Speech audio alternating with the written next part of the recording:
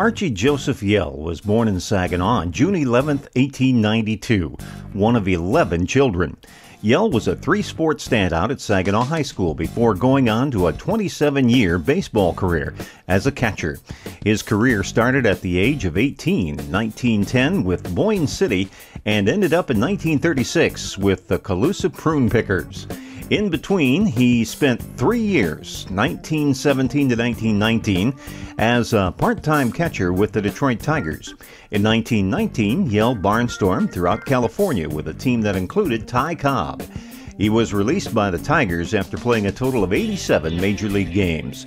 Yelle then played for the San Francisco Seals in the Pacific Coast League from 1920 to 1926. In 1922, Yelle helped lead the Seals to a league championship with a record of 127-72. Yelle split catching duties with another former Major League player, Sam Agnew. That year, Yelle batted .254 in 108 games. In 1925, the Seals were 128-71, winning another Pacific Coast League title. Yelle batted .267 and was chosen by the Sporting News as the catcher for the Pacific Coast League All-Star team. Overall, Yelle played professionally for 20 years, from 1911 until 1930. In that span, he caught 1,504 games for 19 different teams, batted 4,563 times, scored 408 runs, recorded 1,129 hits for a .247 batting average.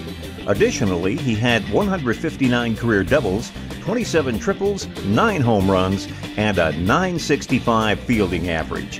He became a police officer and ultimately a police chief in Woodland, California from 1935 to 1965, and then was a prison guard for the Sheriff's Department. He died on May 2, 1983 at the age of 90 and is buried in Monument Hill Park in Woodland, California.